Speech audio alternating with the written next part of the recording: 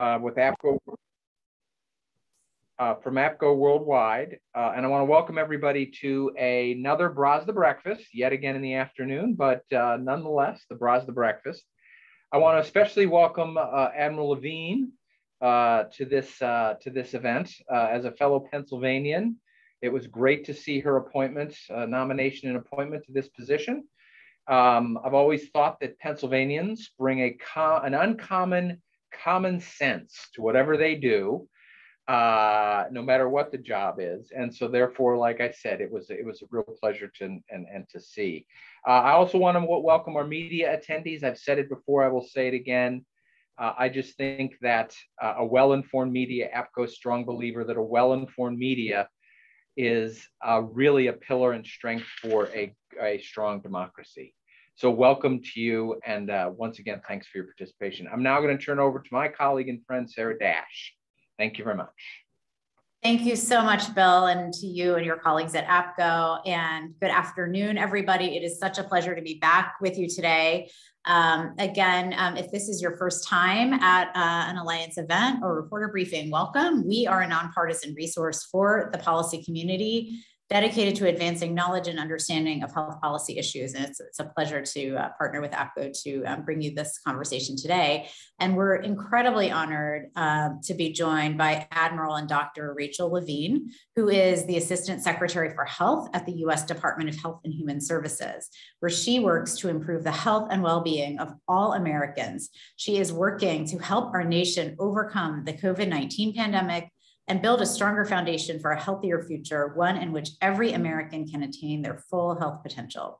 Dr. Levine's storied career, first in academic medicine, and then as a physician, as Pennsylvania's Physician General, and then as Pennsylvania's Secretary of Health, has focused on the intersection between mental health and physical health, often treating children, adolescents, and young adults. And so timely today. We're going to begin today's conversation with a fireside chat, and then Admiral Levine will take your questions. We are on the record today. This session is being recorded. And when we get to the Q&A portion of the program, you can use the hand raise button at the bottom of your Zoom window to ask a question. And when that's selected, you'll be placed in a queue. Of course, as always, if you're experiencing any challenges, you can use the chat, and we'll ask that you please state your name and the organization that you work for, your affiliation, before you ask your question. So again, thank you. So Admiral Levine, welcome. And it's such a pleasure to be here with you today. Well, thank you so much. It's really wonderful to be here. Thank you. So can you begin by sharing about, how do you see your work as Assistant Secretary really fitting in with the work of HHS, and what's really essential to you in carrying out this role? Well, thank you for that question. So as the Assistant Secretary for Health, one of my most important roles is to provide public health and medical and scientific advice to the Secretary. In addition, we oversee a number of different offices, including the Office of Minority Health, the Office of Infectious Disease and HIV Policy, the Office of Population Affairs, Research Protections, a whole range of different offices, including our regional offices. And then finally, I am the head of the Public Health Service Commissioned Corps, and those dedicated 6,000 officers. So it is a wide-ranging position. The Chief of Staff has called the Assistant Secretary for Health the connective tissue of the department, and I take that role. I take that as a compliment, and I take it very seriously about coordinating and helping convene the different divisions within HHS. Great, thank you so much, Admiral Levine. And since you mentioned, the U.S. Public Health Service Commissioned Corps, and for those in the audience who may have been with us right before the sort of pandemic emergency was declared, Admiral Brett was here, also talked about the Commission Corps. We're here now in the sort of hopefully later innings of this awful pandemic. Can you talk, Admiral Levine, about what role the Commission Corps has played during the course of this pandemic? Well, I'm always very pleased to talk about the offices of the Public Health Service Commission Corps. As you know, it is one of the nation's 8 uniformed services. It is not an armed service, but like NOAA, it's one of the uniformed services. It is housed under the United States Department of Health and Human Services. And I work really closely with Vice Admiral Murphy, our Surgeon General, and our other great flag officers in the Corps to lead those officers. You know, the 6,000 officers have many different details. They work at the Indian Health Service. They work at the United States federal prisons. They work for NIH and for FDA and CDC, et cetera. And then they have deployments when the Secretary and the Assistant Secretary for Health and the Surgeon General need them. And that includes, of course, COVID-19. We have had really thousands of officers that have been deployed on many, many missions to support COVID-19. They have been deployed for clinical care in hospitals and in clinics, and they've been deployed for public health service work. And when I was in Pennsylvania, we had Commissioned Corps officers that came to help us with our public health work. They also have been deployed for other missions, including at the border, including in Operation Allies Welcome for Afghanistan refugees, and then to serve with emergencies such as flooding and hurricanes and tornadoes. So there's so many ways that our Commissioned Corps officers serve. Thank you so much. We have certainly learned the intersection between, you know, public health and national emergencies and national security emergencies, if nothing else, in the last couple of years. So more broadly, as Assistant Secretary for Health, can you share what do you see as maybe your top 3 priorities? Mm-hmm. Well, so first I'm going to mention COVID-19, and then I'll have 3 other priorities. So COVID-19 clearly remains the biggest public health crisis that we face in the United States and globally, and has seen in over 100 years. We have made such progress with our safe and effective vaccinations, but we're not done yet. So we have to continue to work on the distribution and administration of our safe and effective vaccines. And it's tremendously exciting as a pediatrician to see that includes children now, 5 to 11, as well as teens 12 through 17. And so we're working with the American Academy of Pediatrics, the American Academy of Family Physicians, pharmacies, our community health centers, et cetera, to distribute these vaccinations now, including children. Health equity is another of one of our priorities. It's one of the priorities of Secretary Becerra. It's one of my priorities as the ASH. And I think that health equity has to cross-cut everything that we do across the department. So I was honored to serve on the COVID-19 Health Equity Task Force. We voted on recommendations last week. Those recommendations will be going to the president presently, and that will, you know, bring this health equity lens to all of our response to COVID-19. In addition, I'm co-chair of the Health Disparities Task Force for the Secretary, and we're looking really at every division of how we can make sure that they are incorporating those principles of equity, inclusion, and diversity. In addition, we are continuing to see a startling rise now in the amount of drug overdoses during the pandemic. And the opioid crisis, now we're really referring to it as the overdose crisis, continues. This is something I worked extensively on as the Physician General and Secretary of Health in Pennsylvania. And so we actually just released our overdose prevention strategy with 4 pillars. The first pillar is prevention. The second pillar is harm reduction. The third is treatment, and the fourth is recovery. And so I'm very pleased to work with the Assistant Secretary for Mental Health and Substance Use, Dr. Delphin Rittman, on all of those different issues, and then of course across the department. There are other mental health issues that we have to deal with: pediatric mental health issues, suicide. And so I am also co-chair of the Behavioral Health Coordinating Committee for the Secretary with Dr. Delphin Rittman, and we're looking at all of those issues. Finally, I want to emphasize the risks from climate change. We have just formed a new office, the Office of Climate Change and Health Equity. That was formed within the Office of the Assistant Secretary for Health maybe a month or so ago. Interim Director Dr. John Balbus, working with our Policy Director Arsenio Mataka, are working on those issues. And I am actually going to COP. Tonight, I actually leave for Scotland and for Glasgow to represent the Secretary and Health and Human Services at the Climate Change Conference. You know, climate change is not just an existential health threat. This is a health threat now.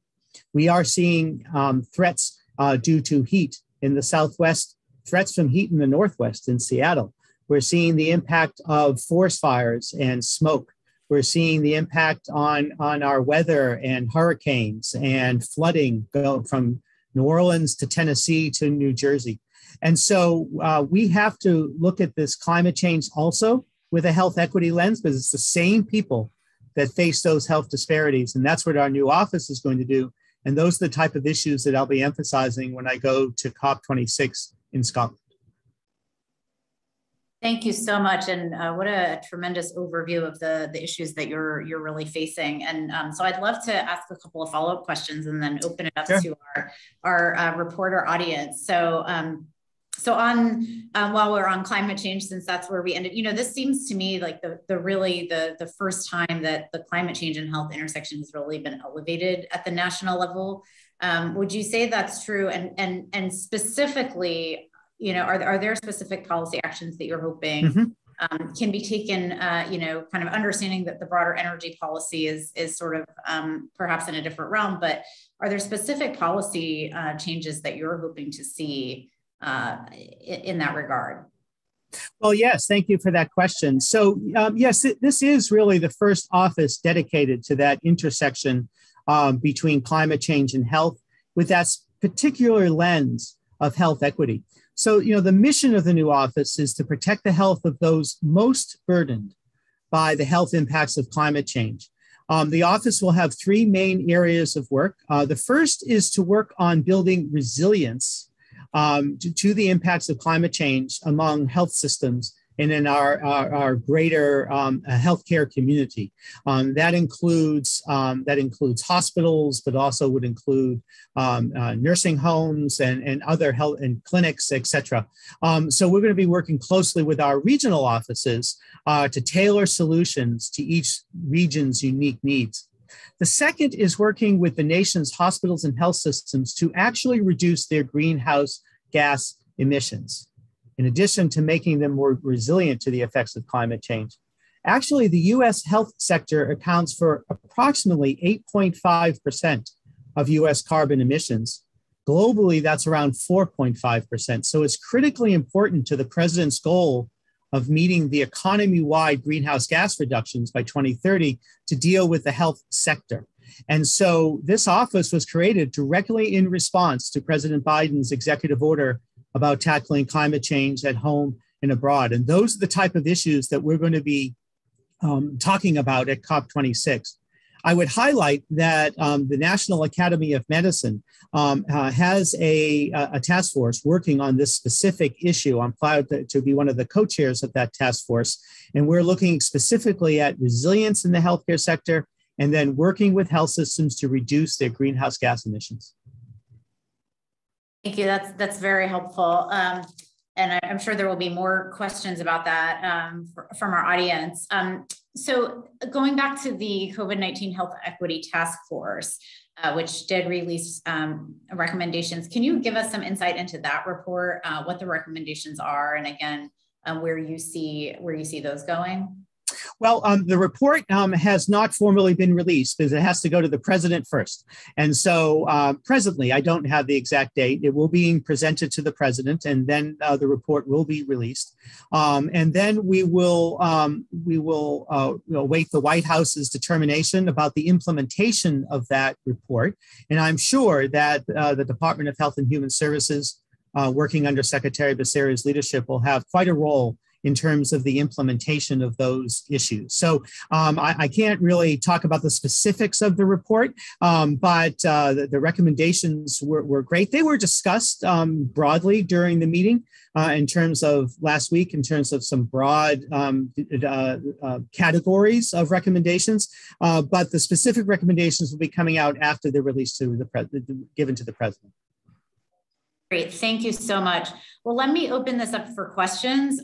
We again so appreciate you being here and being willing to answer questions from our reporter audience today. Friends in our audience, if you want to, you can use the raise hand feature, or if you're having trouble with that, just send a chat, and then we'll put you in a queue and you can unmute yourself and ask your question. And I see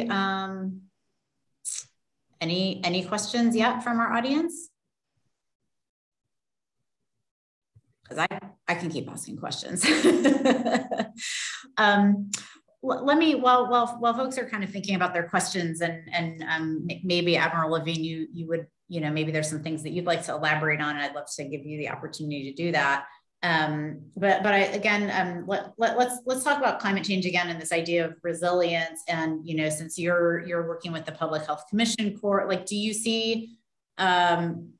think that there will be more of a focus as we think about the resilience of the public health system and the resilience of, the healthcare system sort of writ large, and sort of thinking about them in the context of national emergencies going forward? Do you think that's going to be an area of focus for you, for your office, and more broadly?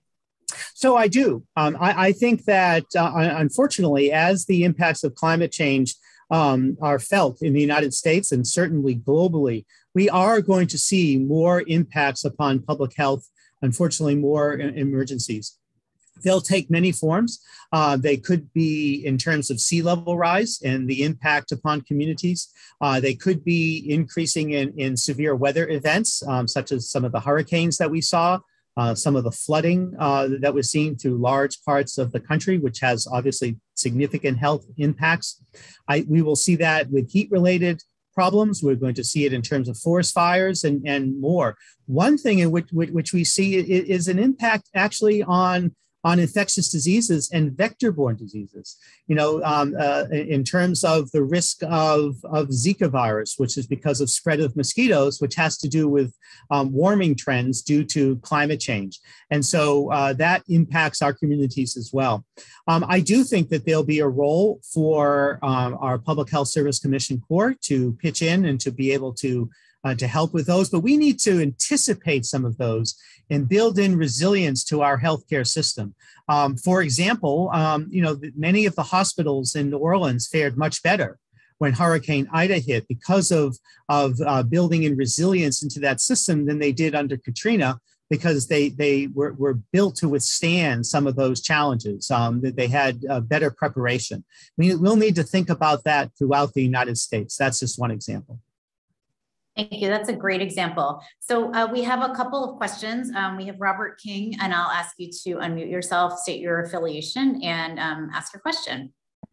Hi, thanks for taking my question. I'm with Fierce Healthcare. I had a question about what hospitals' role is going to be in reducing greenhouse gas emissions. Can you tell me a little bit about what requirements HHS is pondering for hospitals to get them to reduce greenhouse gas emissions? Could it be that, could their Medicare reimbursements potentially be affected if they're not able to kind of, do their part in this in this effort? Well, first, we want to work with the health systems, and we're working to get buy-in. And that involved our very important stakeholder work with the National Academy of Medicine. So we've had a number of different meetings with the leaders of very large health systems, some of whom are on that steering committee, to be able to voluntarily work to decrease their carbon emissions. And that's going to take many different forms. It's going to take in terms of their utilization of energy at the hospital, in terms of the distribution of many of their materials that come to the hospital. So lots of different roles. We will be looking across health and human services at what regulatory levers we might be able to use just to encourage health systems to do that. The regulatory levers can be with CMS, they might be with other divisions, but none of that is officially decided. That's all of what we're going to be looking at with our new office. Thank you for the answer to that question, Admiral Levine. Debbie Kaplan is next. Ms. Kaplan, if you could. Yeah.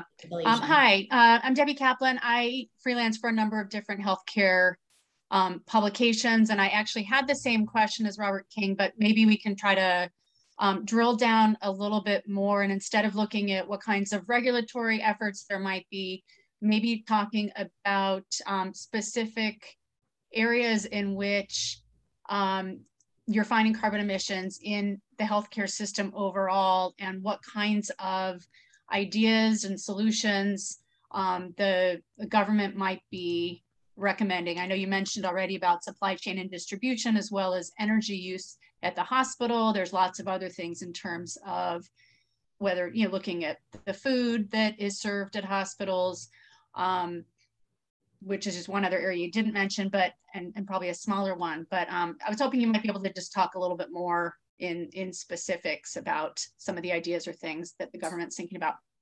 Well, again, many of these discussions are us working with the stakeholders, because I think that you're going to find a significant buy-in by many of the health systems in terms of this. I mean, they realize the impact of climate change that it has now and is going to have in the future. So I think a lot of these measures are going to be voluntary. I think a lot of them are going to be, will actually help them in terms of their bottom line. And so I think that it's also going to be regional. So I think that the challenges for the Southwest will be very different than in terms of heat related issues will be very different than it is in the East on the coast, where, in Florida and South Carolina and North Carolina, where, sea level rise is going to be more important. In the Mid-South in New Orleans, both from sea level rise, but also in terms of hurricanes, et cetera. So it's going to have to be regional. It's going to have to be tailored to the specific issues of those health systems. And then as we work with them as stakeholders, we're going to look within Health and Human Services to see how we can help. And again, how we can use, hopefully positive regulatory levers and positive inducements to be able to encourage this work. I don't have a lot of specifics now because those discussions are happening as we speak. I mean, there was one of the National Academy meetings this week with stakeholders and hospitals and health systems. I mean, at the table are major stakeholders. I mean, the AMA, the American Hospital Association, specific hospitals and health systems. I think we want to collaborate and work together because they see the need both to develop resiliency in the health sector as well as decrease their carbon emissions. Thank you, Admiral Levine, for that question. And there is someone who was having trouble with the chat, and let me make sure I get that name for you all. Jimmy, I believe. Jimmy. Yes, we're talking about health. Okay. Admiral, I want to. Are you ready? I'll try to keep this. I've got a long one, but I'll try to keep this short. Admiral, over a decade ago, as part of the Affordable Care Act, the Reauthorization Act, the Indian Health Service was part of that. And in there, it provided for the establishment of an Office of Indian Women's Health and Indian Men's Health. And the pandemic seems to point out the overwhelming need to establish those offices so they can speak more directly to the people that this pandemic is really hurting in Indian country. We were wondering if there's any plans by this administration to go ahead and name someone of those offices. We've written a number of things about it. I was trying to put that in the chat, and I seem to be having some problems. I'll try again. Are there any plans to go ahead and establish those two offices? The way our friends at the Indian Health Service tell us that all they would have to do is shift some responsibilities around and name a person over the women's office and one over the men's office. Thank you. Well, thank you for highlighting the fantastic work that is done by the Indian Health Service and the importance of that work. I would point out that there are many members of the United States Public Health Service Commission Corps that serve in their details at the Indian Health Service, providing direct patient care, as you said, in Indian country. And so Indian Health Service is absolutely critically important. The Indian Health Service is not under my authority. It is not part of the Office of the Assistant Secretary for Health. So I actually do not have granular detail about maybe some of the people that they might plan to appoint or some of the offices that they might be looking at. But I do know the importance of the office to the Secretary, the importance of the office in terms of the health equity issues that we have been discussing, because clearly the American Indian Native Alaskan community has been one of the communities that has suffered disproportionately in terms of health disparities in our nation. And from health disparities for COVID-19, but then many health disparities for acute and chronic illnesses. So I am pleased that always to collaborate and to work with the Indian Health Service and to make sure, of course, that our officers are well deployed there. I do not know the answer to that specific question, however. Thank you. Thank you, Admiral Levine. And for those who are interested, the Alliance will be doing a broader briefing, actually 2 briefings that might be of interest, one on Native American Indigenous health, as well as one on environmental health in the coming months. So I'm sorry to put in a plug right there, but since we've been on the topic, thought that might be of interest. Okay, we have a question from Sarah Ormal. Sarah, if you could unmute yourself and state your affiliation, please. Thanks. Hi, thank you, Dr. Levine. I'm Sarah Overmall from Politico. I want to shift gears a bit to the opioid crisis. There's been shown an upwards trajectory in cases and, overdoses and deaths during the pandemic. How is the Biden administration thinking about tackling that? Is it going to be, the same strategies that have been employed before? Are you thinking of new ways to address this, especially again because of the barriers that the pandemic has presented? Well, thank you for that question. You are entirely correct. We are seeing a significant rise in drug overdoses. Provisional data from the CDC show that drug overdose deaths have accelerated during the pandemic. The most recent data shows that well over 95,000 people have died from overdose deaths in the 12-month period ending March 2021. That's the highest number of overdose deaths ever recorded in a 12-month period. And, we know that because of COVID-19, but even before, that people in America have faced barriers navigating our behavioral health system and our substance use treatment system. So we want to eliminate those barriers. We want to expand access to a full range of services. So again, we have 4 pillars. The first pillar is prevention. There are a number of different aspects of prevention. That includes community-based prevention that SAMHSA works on. That includes school-based prevention efforts that SAMHSA also works on. And of course, they fund the state's efforts on those issues through the SOR funding. In addition, we are working on what I have called is opioid stewardship. Opioid stewardship. The parallel is to antibiotic stewardship. And that is working with the medical community to prescribe opioids very carefully and judiciously. So just like antibiotics, opioids are necessary. And so if you had a major operation this morning, or you're in a tragic accident and you're in the emergency department, you would need an opioid for acute pain. And if you have cancer or pain or end-of-life pain, palliative care, you will need an opioid. But clearly opioids have been overprescribed for mild to moderate acute and chronic pain. And that is one of the factors that has led originally to the opioid crisis. So we need to continue that work. We had done that work in Pennsylvania and had decreased opioid prescriptions 50% in the time that I was there through that education efforts in many different points of view. The CDC is working on new expanded opioid prescribing guidelines. I know the FDA has a role in that, as does NIDA in my office and SAMHSA. So we all work in this collaborative way on prevention efforts. The second is harm reduction.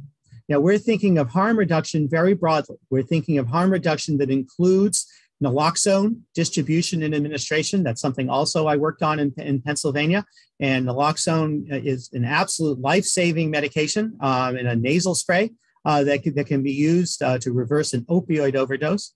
In addition, we're thinking of fentanyl strips, because one of the risks right now, and the DEA and ONDCP have emphasized this, are the synthetic fentanyl compounds, the extremely powerful synthetic fentanyl compounds that have been coming into the United States. Now, one of the biggest risks are highlighted by the DEA are fentanyl, is synthetic fentanyls that are pressed into little pills that might look like oxycodone pills. They might look like benzodiazepine pills or other pills. And they're indistinguishable from the actual medication, which poses a significant risk. So fentanyl strips are harm reduction efforts so that people can know that they might be taking fentanyl and hopefully avoid the medication, the drug, or be prepared. The third are syringe service programs. Our administration is strongly supportive of syringe service programs, which can serve to save lives, prevent HIV and hepatitis, but also to distribute naloxone and to connect people to treatment. So we're going to be working on that. The third pillar is treatment.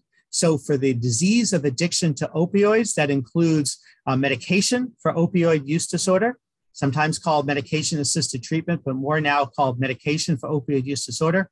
That includes methadone, buprenorphine medications, as well as the injectable long-acting naltrexone. We want to make sure, and we have been working to increase distribution of these medicines, and we revised our buprenorphine guidelines in terms of the X waiver to make it easier for medical providers to be able to prescribe buprenorphine medications.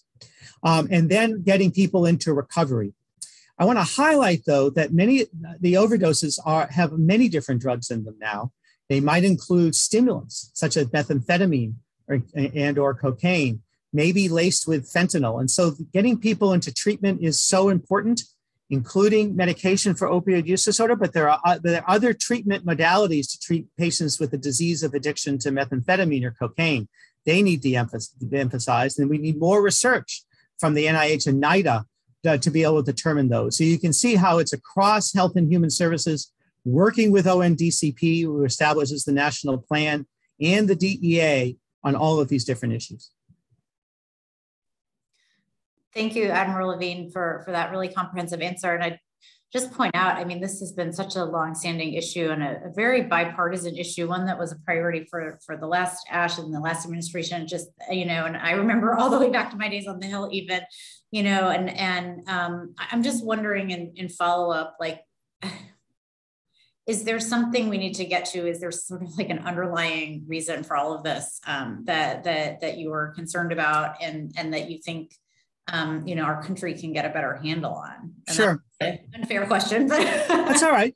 I think that if you look upstream, a lot of the underlying issues relate to what we call the social determinants of health, and those are those issues, those social issues that we don't always think about as health issues, but to me, they are health issues. So economic opportunity and a living wage, those are health issues, because we know that poverty is associated with addiction and poverty is associated with bad health outcomes.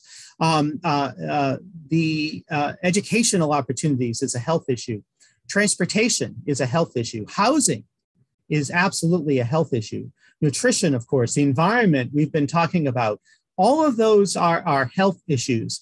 I mean, you can think of often addiction as diseases of despair, diseases when there's no other opportunity. And so we have to go upstream to those social determinants of health. We have to do that to build recovery and resilience as we come out of COVID-19.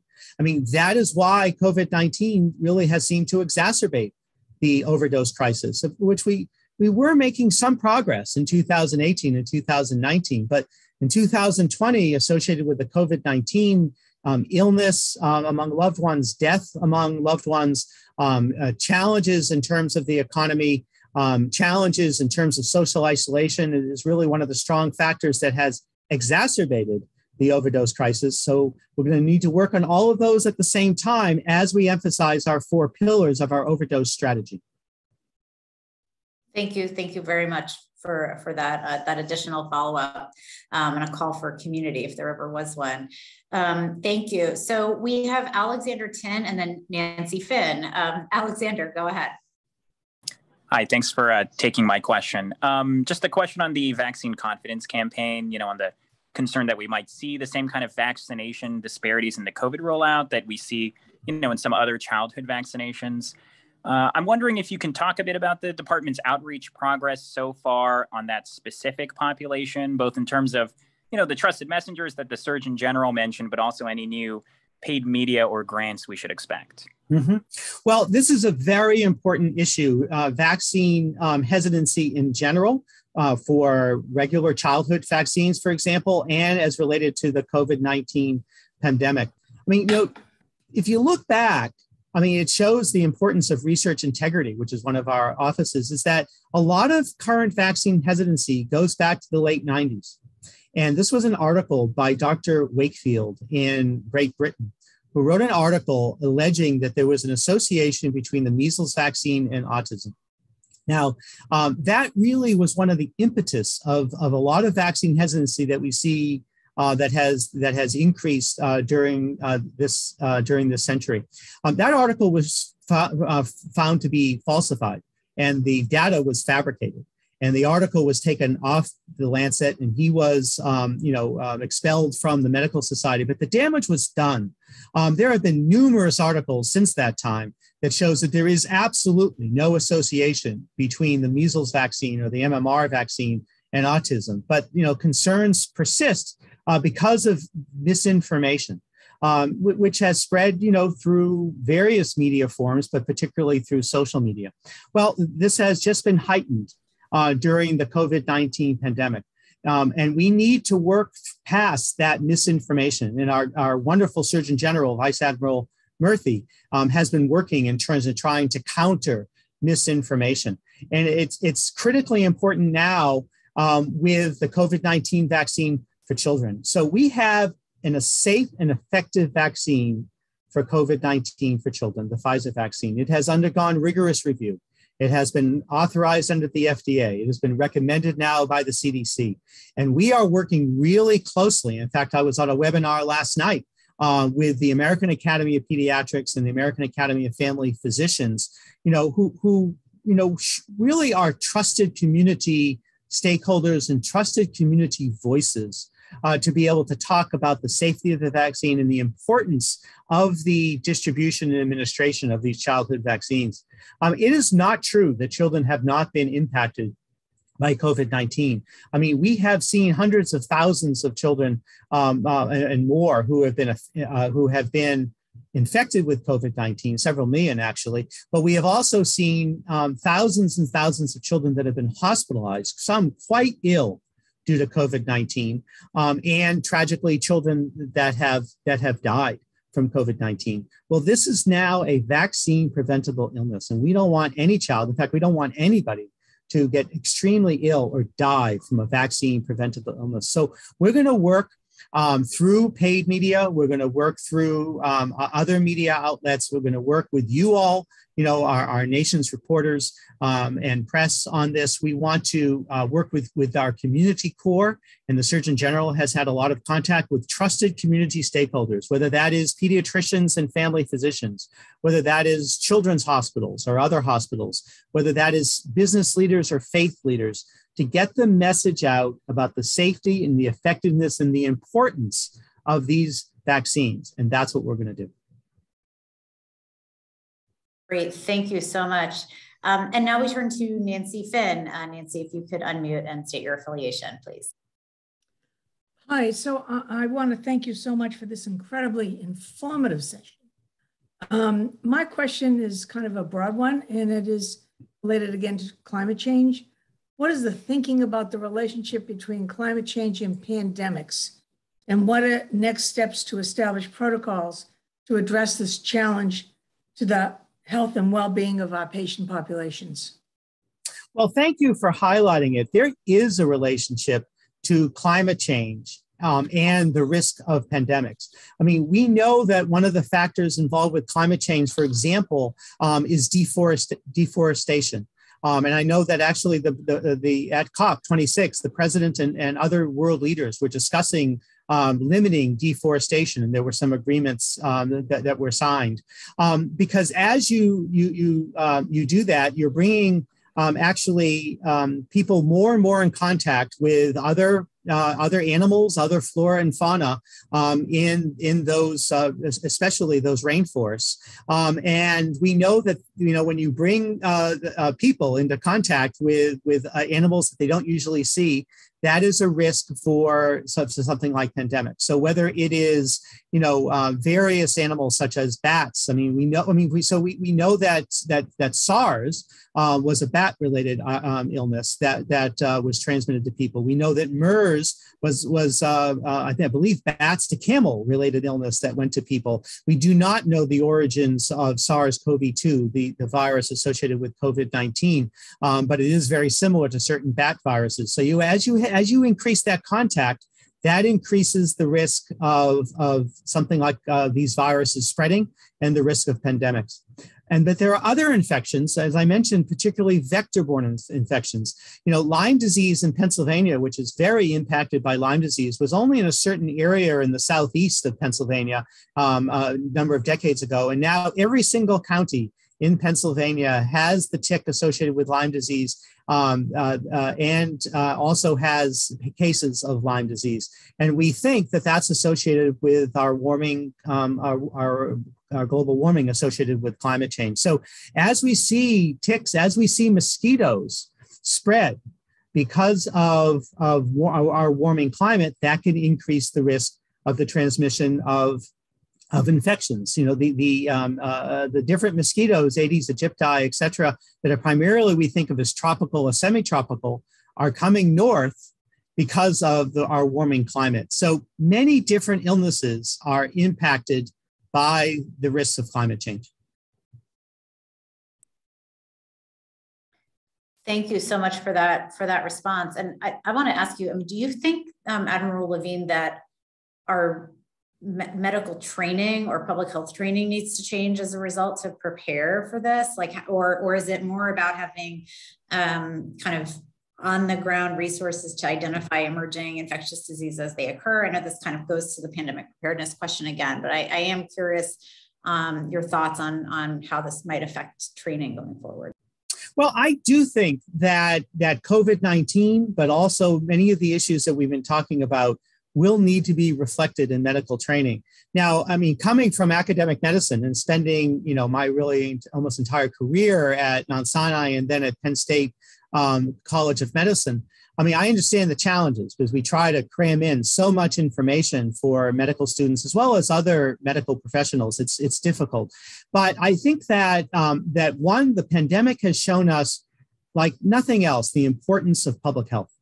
Is that public health is absolutely critical. And I think that it has shown us the necessity for having a robust public health workforce, for having sustainable funding for public health, and for having the IT structure for public health, but also the importance of public health education for physicians and other medical professionals, whether that is nurses, whether that is nurse practitioners or PAs. So they're not all going to become public health experts, but I think they're going to need some training in public health because we can see that with COVID-19. I think they're going to need some training in terms of mental health, more training in terms of mental health.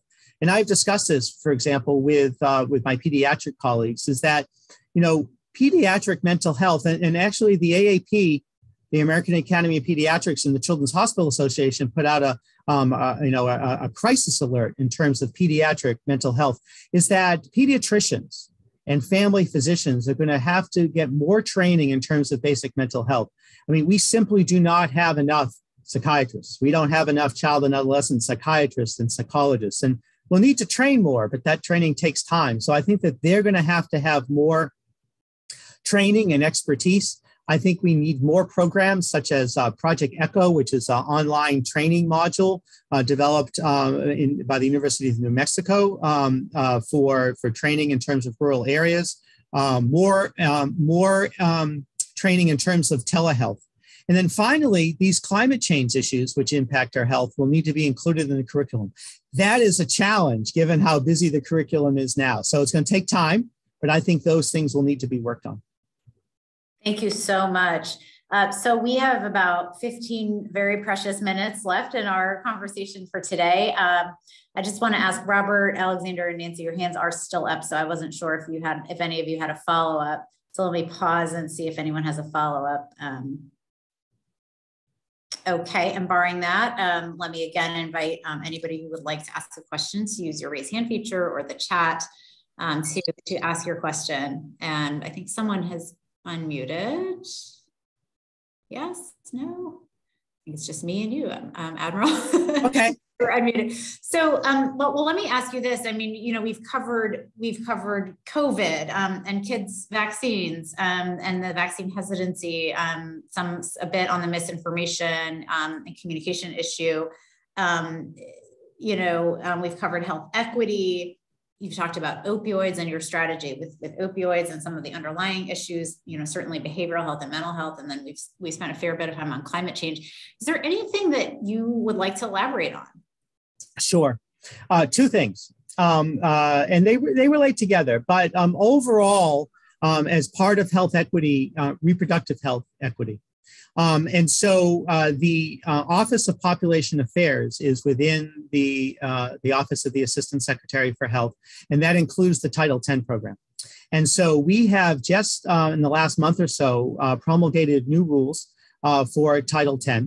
And we have actually putting out NOFOs, requests for opportunities for funding for Title X now. And I think that is a health equity issue. I think that we have to have a robust reproductive health program in our country for example, adolescents and for vulnerable communities. One of the victories of public health over the last 30 or more years has been the consistent decline in the unintended pregnancy rate and the consistent decline in the adolescent pregnancy rate.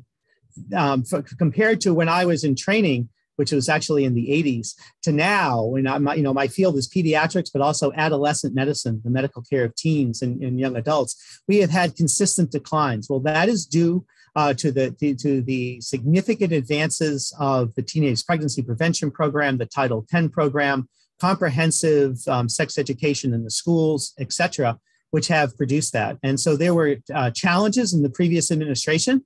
And so we are working to, as the president says, build back better those reproductive health programs. The other I'd like to emphasize is our work on ending the HIV epidemic and our coordination with the White House National HIV Strategy. You know, I started my residency program in pediatrics at Mount Sinai Hospital in Manhattan in 1983. In 1983, we started to see babies who had opportunistic infections you would not expect a healthy baby to have, and they would all die. And then I would see their mothers develop those opportunistic infections, and they would all pass away. They would all die. Sometimes their fathers would die, and what they had was HIV and AIDS. And then in adolescent medicine, I would see teens who contracted HIV in a number of different ways, and they would all die. There was nothing we could do for them. It was absolutely heartbreaking to see those patients. And then now we have outstanding research, medications that can treat HIV. We don't have a cure, but can treat HIV so that it is a chronic illness. And we have medicine, PrEP, that can prevent HIV. And we can have somebody who might be at risk, we can prevent them from contracting HIV. And we have treatments that someone is U equals U, undetectable equals untransmissible. That would have seemed a miracle when I was in training in the 80s. Yet we still have challenges, and that gets back to the social determinants of health. We have to continue to work to make sure that vulnerable communities have access to these medications. And that includes really very complicated issues in terms of housing, in terms of economic opportunity, in terms of reaching those communities. And so we have myriads of stakeholder calls. Had a stakeholder call today with advocates in the HIV treatment community world. I mean, we need to continue the work done through the EHE program, having it be consistent with and integrated with the national strategy. And so I was there at the beginning of the HIV epidemic in 1983. I want to be there at the end. I want to be there at the end of the HIV epidemic. And I think that that is within our potential. That is an incredibly inspiring goal. And let's hope that we get there and get there together. Let me ask you, if I may follow up. I mean, you know, you talked about sexual and gender health. Certainly, you're such a champion of yourself, and also a champion of mental health. And I want to ask you particularly about, you know, health equity for the LGBTQIA, you know, plus community, and how do you view the intersectionality there with other health equity goals, and also if you'd like to comment on mental health implications there as well. Well, thank you for that opportunity. Absolutely. So when we think of health equity, we're thinking of health equity for many disadvantaged communities, the African American community, the Latinx community. I mentioned the American Indian Native Alaskan community, but that includes the LGBTQI plus community who has had significant health disparities. And so we want to include that community in terms of all of our health equity efforts. One thing that HHS has done through our Office of Civil Rights is that they have reinterpreted the Affordable Care Act, really very consistent with the Obama administration, that when the ACA says that you cannot discriminate on the basis of sex, that includes sexual orientation and gender identity. And so that really brings the full bore of those policies for the ACA across HHS for the LGBTQI community, that you cannot discriminate on the basis of that. So we're going to be looking at, going to be working on that rule, and then we're going to be looking across HHS at all of the different divisions about how that new policy will need to be applied. And I think that it is absolutely profound in terms of the need for health services by the LGBTQI community, who traditionally have been underserved and have avoided medical care because of their fear of discrimination, a well-founded fear of discrimination. Many people of the community have felt that they have suffered discrimination from their medical providers. And so we need to build back better, and we need to improve that, and to make sure that the community has health equity. You know, we have made progress in the community. And I hope that my appointment and then my commission in the United States Public Health Service Commission Corps is a sign of that progress. We have a president that sees us and that advocates for us, and he has articulated that on numerous occasions. But we have to make progress for all in our community. There are particular vulnerable groups within the LGBTQI plus community. That includes youth. That includes seniors. That includes LGBTQ plus immigrants. That includes actually the intersex community itself, which is often not fully included. It particularly includes LGBTQI individuals of color. And transgender individuals of color, trans women of color, are at risk not only of discrimination or bullying, they are at risk of violence and murder. So we have to make progress for all of us in the community, for all members of our community. That's what we're going to do across the administration. And we need to push back against regressive laws that have been used, I think, for political purposes in many states, that are targeting vulnerable trans youth. And instead of supporting and advocating advocating for them, are limiting their access to activities and sports, or even limiting the availability of standard of care medical treatment. And so, you know, we need to push back against that at HHS. I know the Department of Justice will push back against that, because we're really focused on equity, diversity, and inclusion. Equity, diversity, and inclusion. Thank you so much for your response to that question, Admiral Levine. And let me ask you one substantive follow-up, and then I want to ask you a closing question. You know, there's been, I think, a lot of conversation in the policy community around data and how the data infrastructure just writ large impacts, racial and ethnic, health disparities, but also certainly sexual and gender identity health disparities too. And I'm curious if you or your office are part of any of those efforts on kind of looking at the data infrastructure. So we are, and many of at the Health Disparities Council across HHS, as well as the COVID-19 Health Equity Task Force, and our discussions in the LGBTQI plus community, we have discussed that, is that without data, you're invisible. You can become invisible. Well, we can't let any vulnerable community become invisible. So we can't, in communities of color, the LGBTQI plus community, the intersections of those communities, we can't let any community become invisible. And so data is absolutely critically important, and disaggregated data is very important. And so it's a long-term project, but we need to continue to work about that across the Department of Health and Human Services and really across the administration.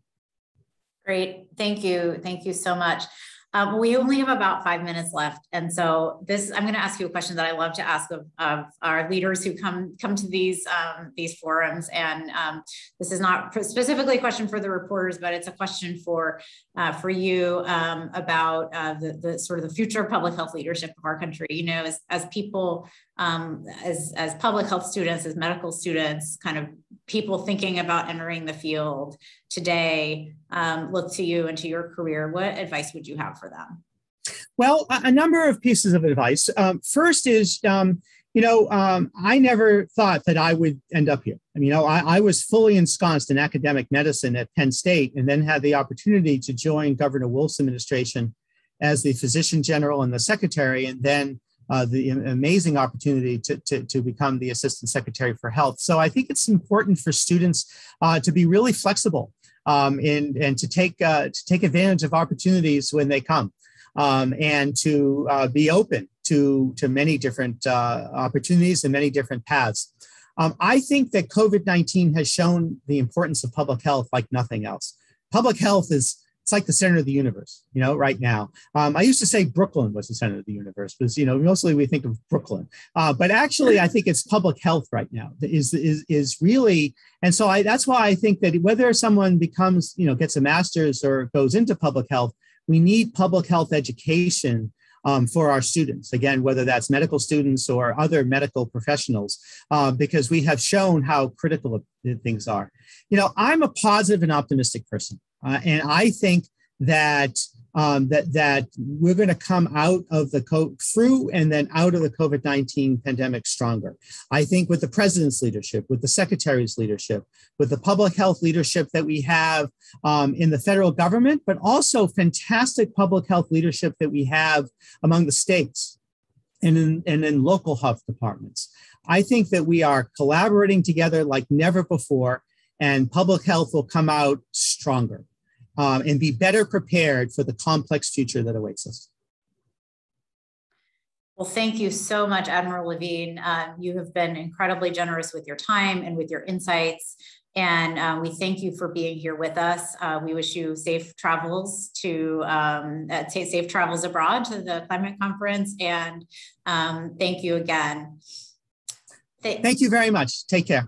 Thanks, you too. And thank you to APCO Worldwide for your partnership. And finally, of course, to all of our friends in the audience from the journalist community. You all, as Bill said, really carry forward our democracy, and we're grateful for your work. So again, thank you, Admiral Levine, and thank you, Bill. Thank you.